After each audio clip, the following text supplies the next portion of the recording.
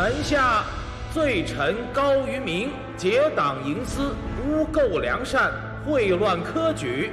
其子高显养寇自重，脚贪军资，欺君罔上，使朝纲难振，冤魂色禄，实乃国之寇贼也。高氏一族罪当灭诛，责斩立决。凡其朋党，不论位重权轻，一律发配边疆。朕念高氏如意，本性尚善，故存结发之情，着免死罪，革除封号，贬为庶女，送入冷宫，令顾如晦之案，实为高于明欺蒙朝廷，杜献忠良于不白。今终得昭雪，然贤臣已逝，朕心甚愧。自赦顾如晦之罪，追封中国公，赐葬忠孝陵，以慰忠陵。主者知情。圣上英明。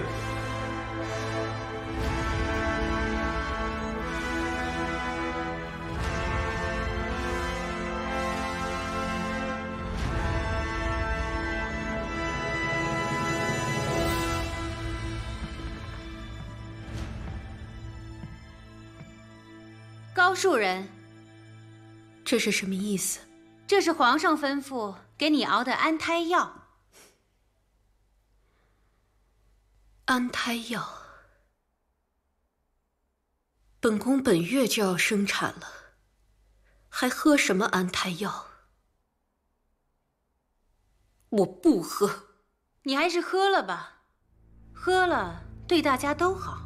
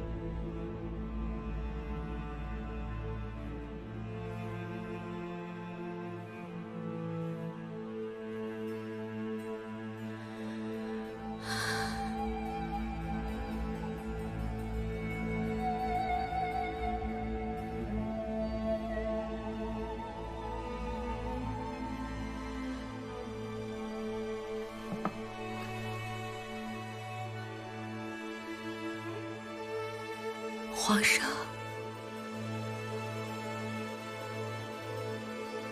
你好狠呐！好狠呐！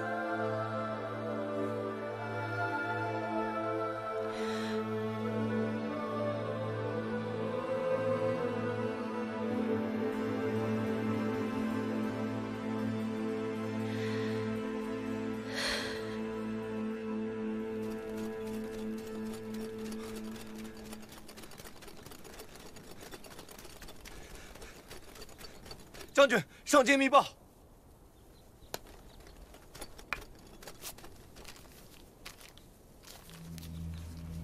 吾儿显，近日圣上因顾家之事，恐要降罪于微服，吾自感厄运将至，为保全性命，汝等择机速逃，切记。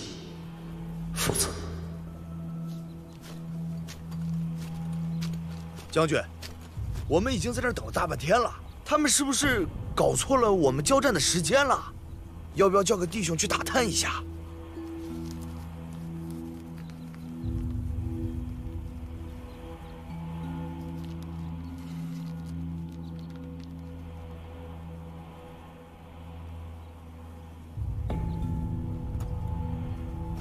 将军。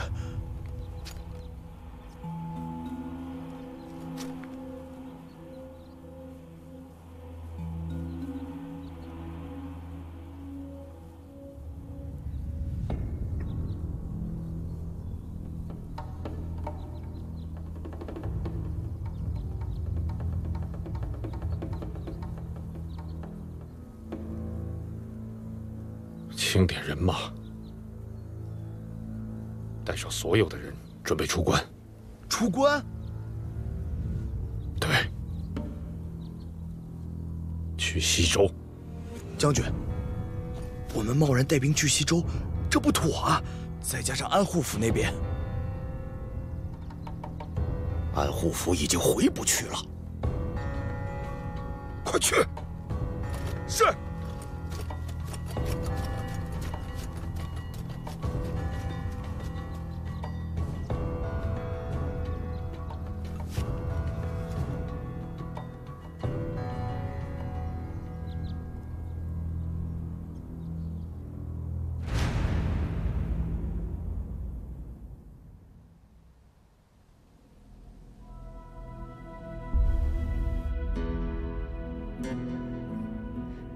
母亲，儿发誓，一定为您，为顾家报仇。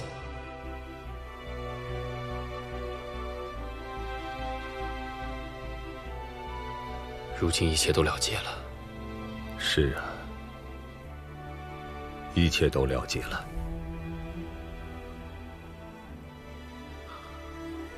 顾家不仅翻案，父皇更是追封舅舅为中国公，赐葬忠孝陵。这样的恩典，可见父皇始终都没有忘与顾家的情。这么多年，我纵然颠沛流离，却始终相信皇上对我和如悔的信任。正是因为这样，我才心甘情愿地搭进了我大半生的心血，去报答皇上的知遇之恩。先生，你可以找个机会，向父皇亮明身份，父皇一定会重新重用你。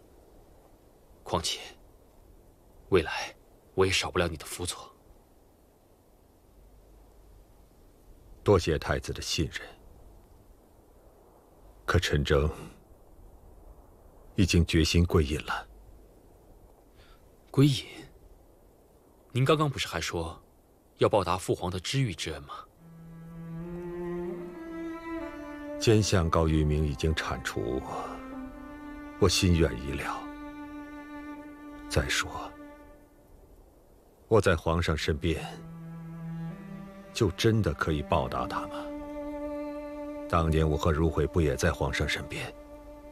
可只能眼睁睁地看着皇上被小人逼得束手无策，连自己最信任的人都保护不了。够了，一切都够了。既然你心意已决，我也不再留你。还请太子替我给明月带个话。路是他自己选的，我没什么好劝他的，让他小心，保重吧。嗯，一定带到。多谢。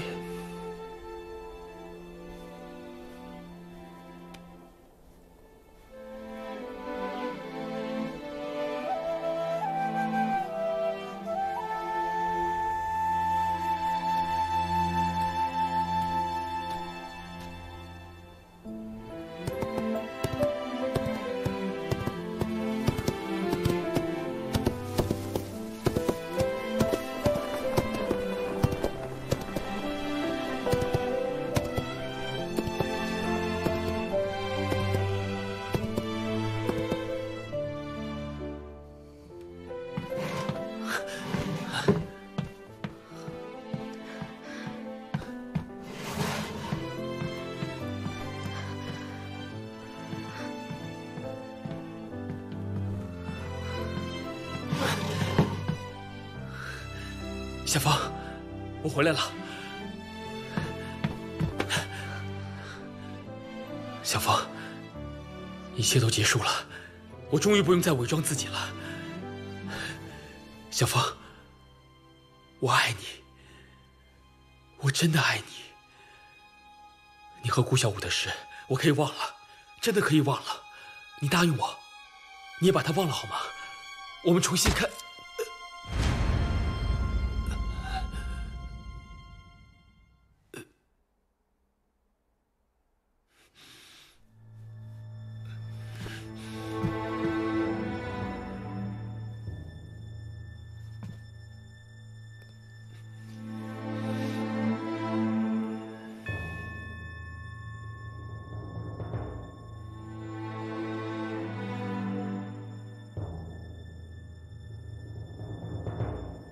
为什么？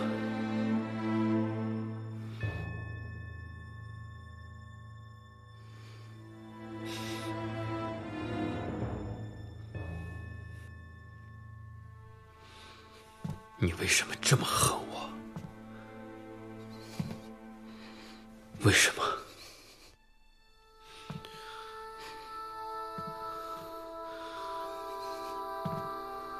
我只是让你忘掉顾小五。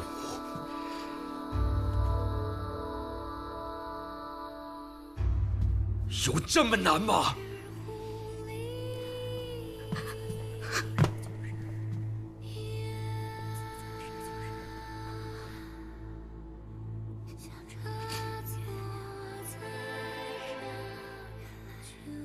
你让我忘了他，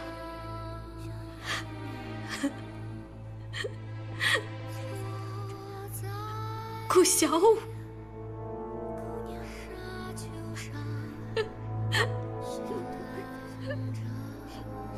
我就是恨自己忘不了他，我就是恨自己为什么忘不了他。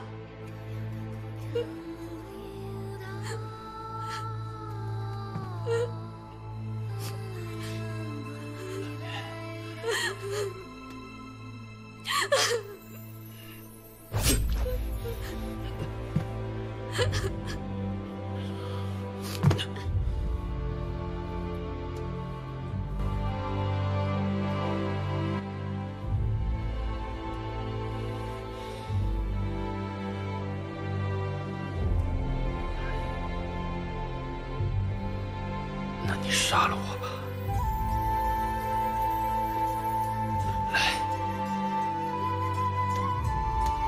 来呀！杀了我！杀了我！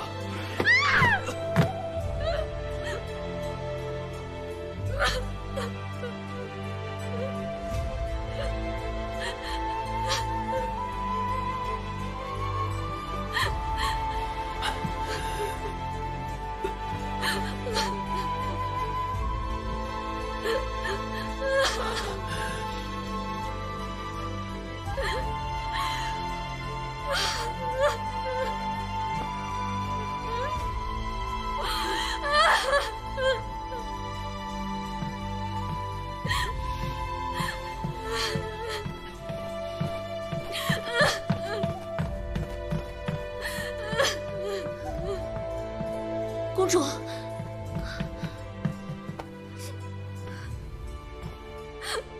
阿杜，阿杜，你刚才去哪儿了？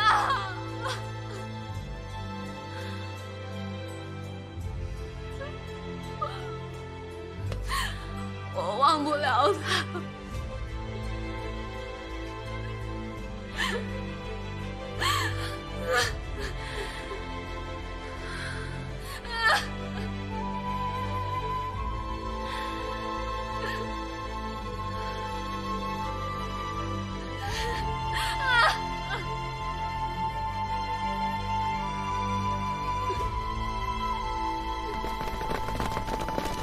快！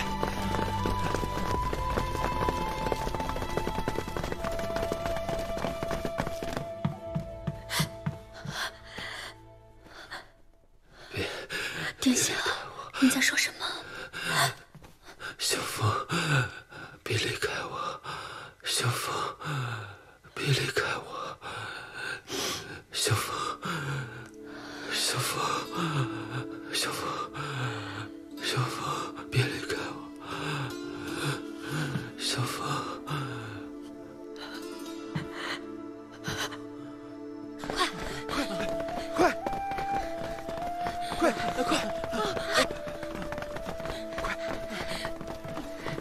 闪电，太殿下，大了！快！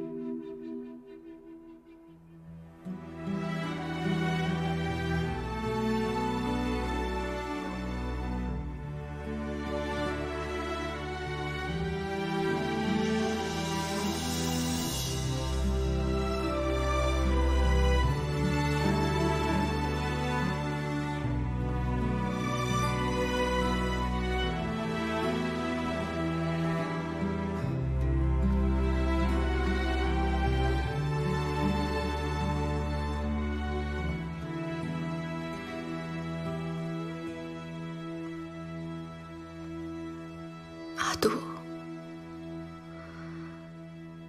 你说我是不是很没用？没有，我明知道他是那个人，还是下不去手。如果是这样，我们真的能够逃出东宫，回到西周吗？当然，只要你们肯逃，我可以帮你们。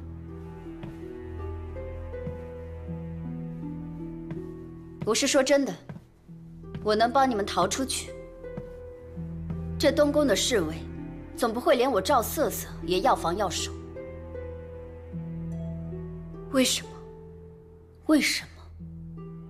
难道你不清楚吗？我爱车爷。从我第一眼见到他时，就爱上了他。以我赵家的实力，我足以嫁给当朝太子。可我根本不在乎什么太子妃的头衔，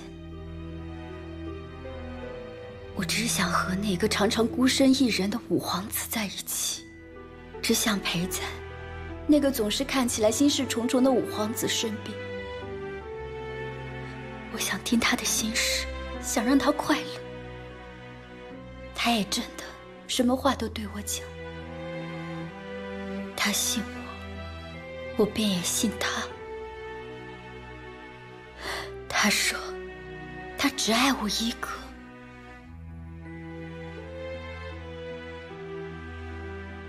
可是自从有了你以后，他就变了。他变得不再爱我，都是因为你，都是因为你。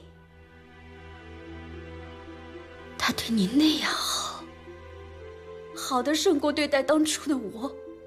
可你呢？你用刀伤了他，他却还在梦里喊你的名字。可是，你有我爱他吗？你爱他吗？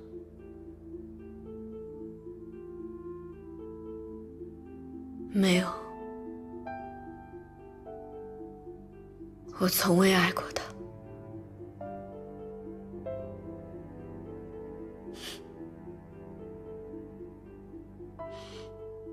所以，你必须离开他。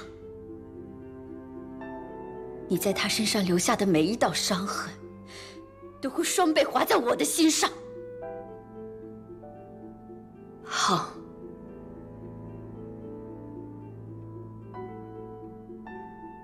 明日东角门，我会备好马车，在那里等你。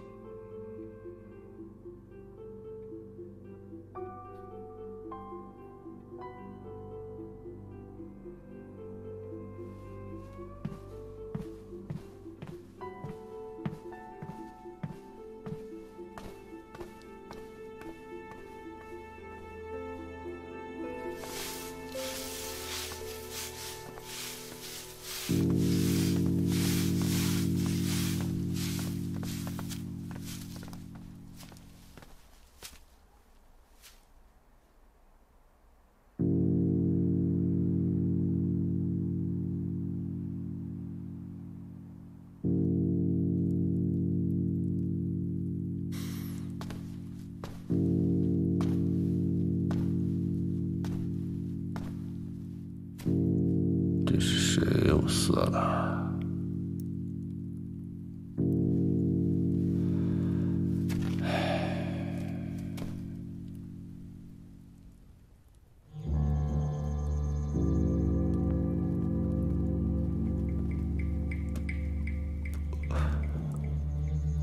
不可能！不可能！这是贵妃的丧钟。高贵妃小产血崩，薨逝了。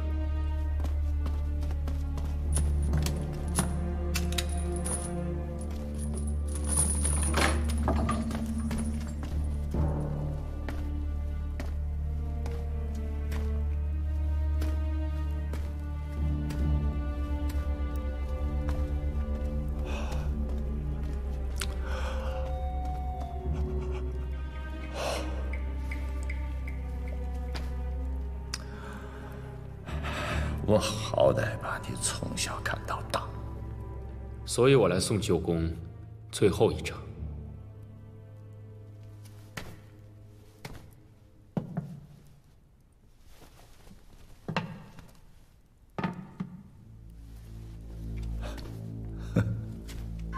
核桃酥，今日我来送您最后一程。想来想去，还是这盘核桃酥最适合不过了。舅公，你临走之前，能不能告诉我，你与顾家无冤无仇，为什么非要置他于死地？你呀，你身上流着李家的血，可你不折不扣。一个傀儡，可就是我这个傀儡，却要了你的命。你把话说清楚。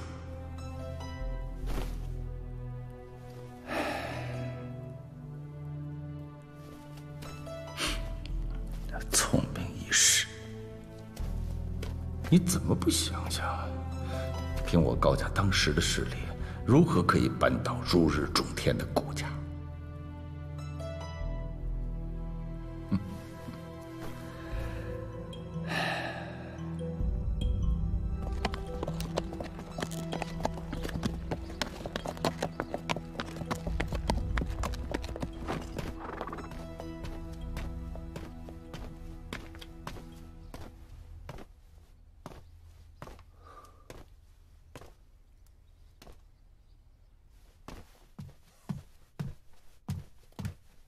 明月姑娘，御膳房送来一盒点心，还请姑娘务必赏脸尝尝。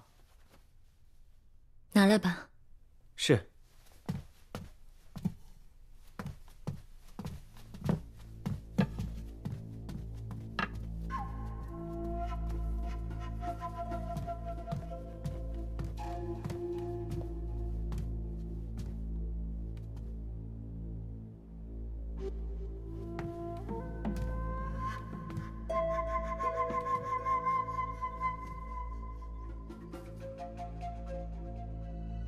皇上，臣拜见皇上。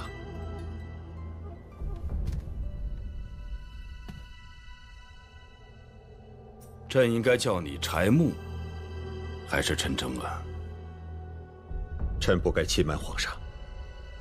臣一心只想着为顾陈两家平冤，为皇上清君侧出佞臣，不得已才出此下策，请皇上恕罪。你那么多年的执念，换来高于明的倒台，这样对整个朝局，不能不说是一件好事。起来吧。谢皇上。你我已经好多年没有一起对饮了。坐。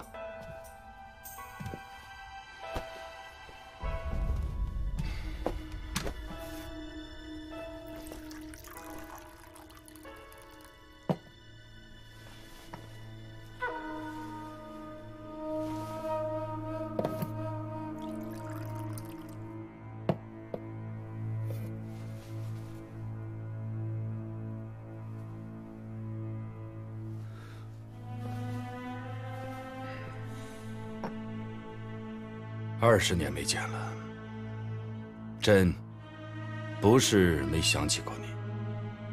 朕知道你的忠心，所以今日来看看你。陈征，你跟顾如慧一直以来都是朕最信任的人。皇上的知遇之恩，臣没齿难忘。你用柴木的身份已经扳倒了高一鸣，那如今你应该可以恢复陈征的身份了吧？20年前，陈征就已经死了，如今的柴木也即将永远消失了。好，为即将永远消失的柴木蓝饮。好。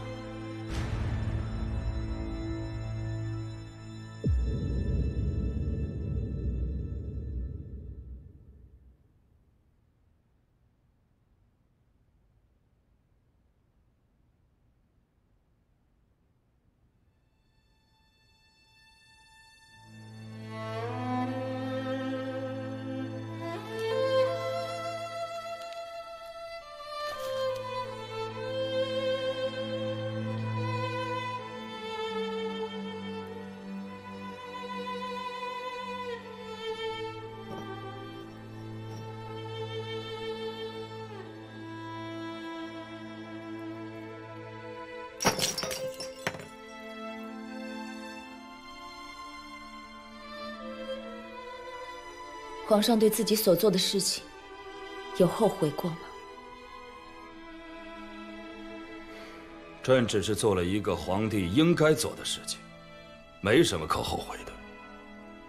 即便因此失去自己所有所爱的人，也没有一丝后悔吗？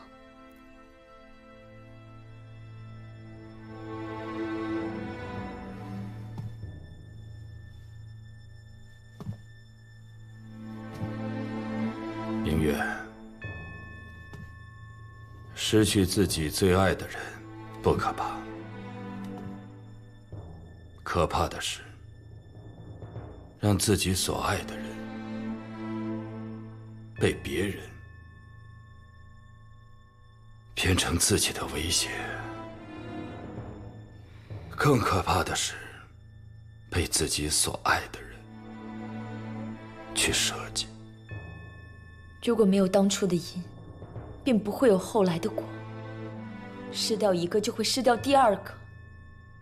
为了保全自己，直到失掉所有自己身边的人，或许是可以睡个安稳觉了。可枕边再无贴心的人，能留下一个就足够了。皇上左右得了一个有心的人，却再也左右不了一个无心的人。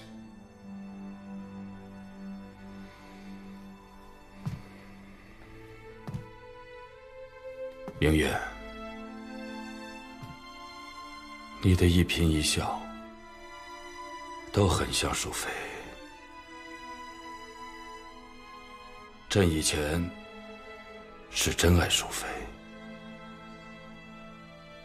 而如今也是真爱你。皇上，您会放过我的父亲吗？朕会。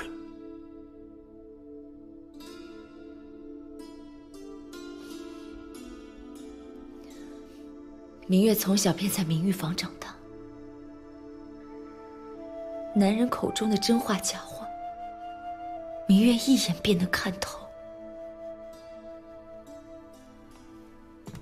那你有真心爱过朕吗？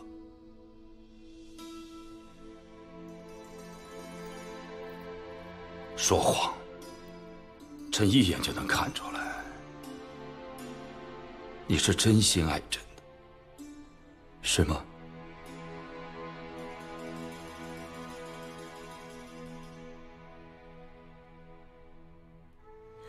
您还不明白吗？我们都回不到过去了。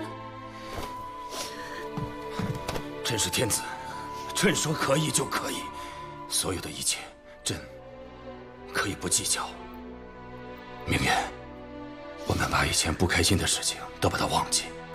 以后，你是朕的妻子，朕是你的丈夫，还有我们的孩子。这孩子是上天赐给我们的，让我们忘记前尘往事，重新开始。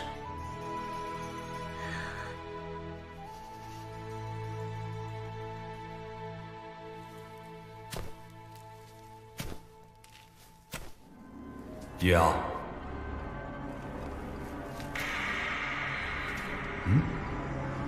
你怎么哭了？我恨你。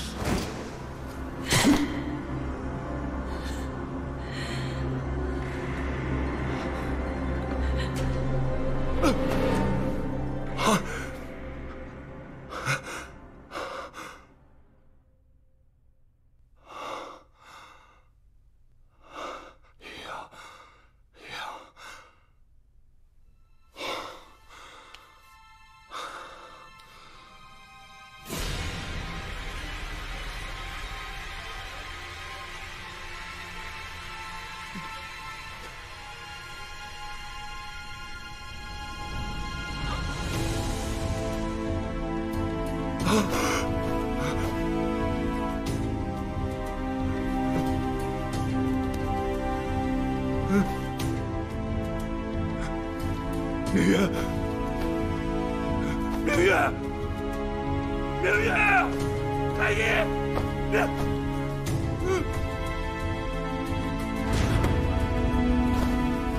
快，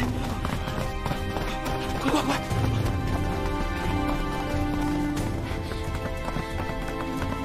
快！太子殿下，皇上这是患上了风瘫。四肢萎靡无力，失去语言能力，都是常见之症。除了吃药，此症必须要静养，万万不可再受刺激了。有劳了。是。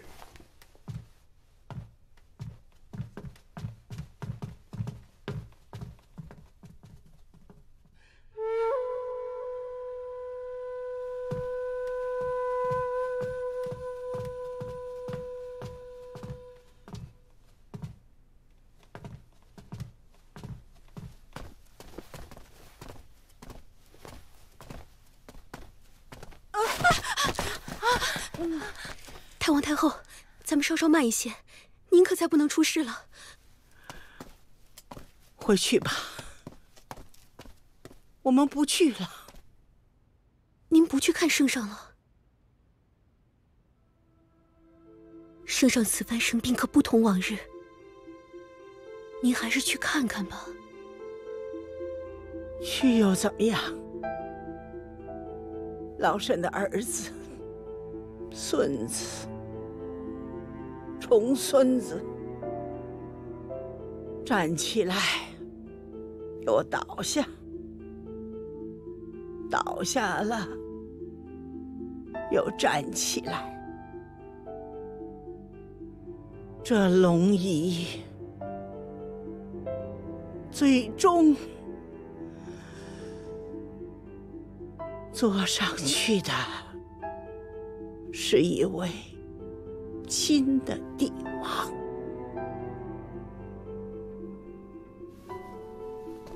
回去吧，扶我起来。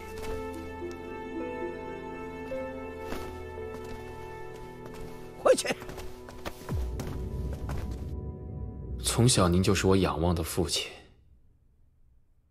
可是您从来没有给过我父亲的父爱，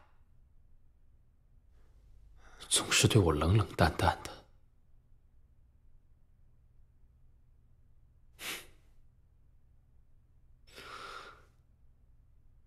后来我才知道，您是忌惮高家的势力，怕皇后抚养的孩子成为皇子之中的翘楚。您在对付这个对付那个的时候，您开始忘了我是您的孩子。您就这么躺在我的面前，这么脆弱，这么无助，就像一个普通的老人。可是我突然觉得，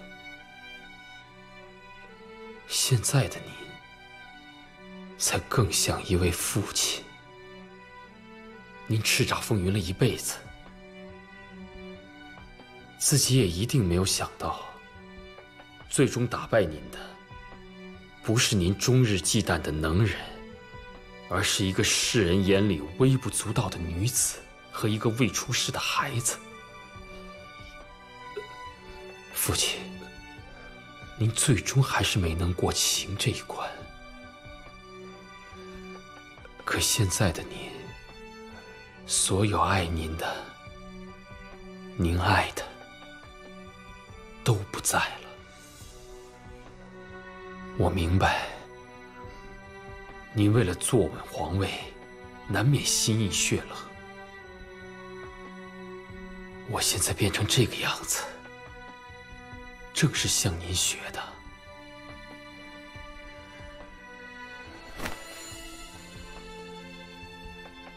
您放心，我一定会做一个好皇帝。父亲，您该休息了。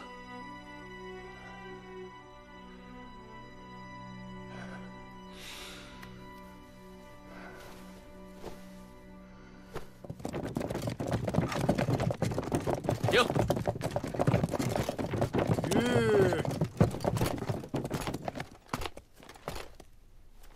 裴将军，是我。娘娘，父皇龙体抱恙，我要去玉泉寺为父皇祈福，还请将军放行。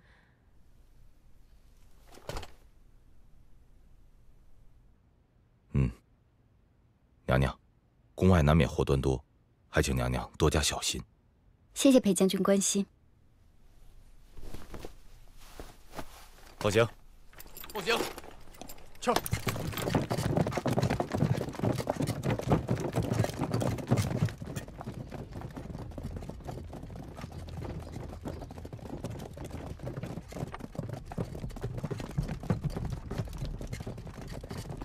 谢谢你帮我们脱困，小凤记下了。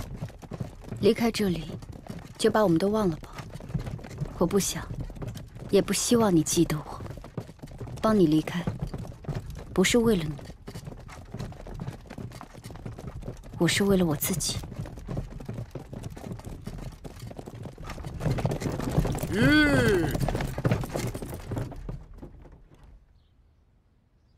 到了。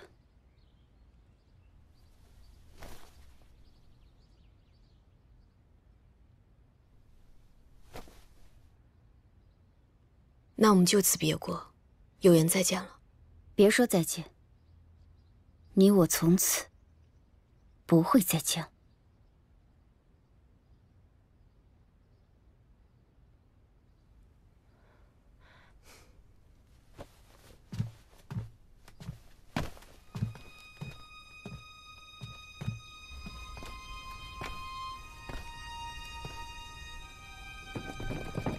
去。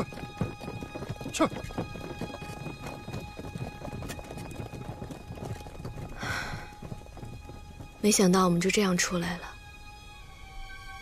公主，别难过，离开这里，我们都会很好的。我不是难过，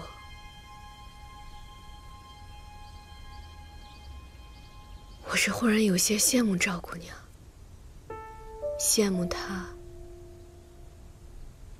可以那么义无反顾地爱一个人。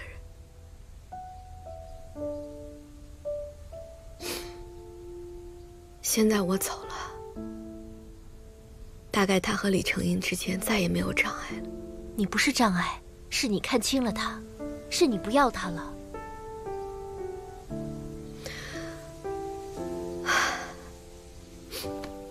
走，我们现在就回家，回西州。好。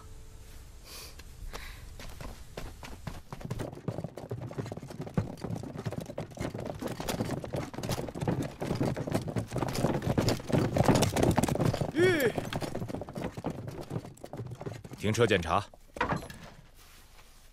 洛西，裴将军，怎么连自己家的马车都不认识啦？嗨，我说呢，洛西，你怎么到东宫来了？这东宫可是五哥的地方，我怎么就不能来啦？好，原来你是来看太子的，那我送你过去。我是专门来看你的。洛西，我正当值呢。你说你这个人怎么这么爱认真呢？我才不是来看你的呢。今日我去庙里为父皇祈福，正好路过此地，所以就顺道来看看你。好，原来你是尽孝心去了。洛西，赵良娣也去庙里祈福了，你没有碰到他吗？赵良娣，没看到啊。玉泉寺今日要为父皇诵经，我出来的时候庙门就已经关了。那我先走了。走吧。去。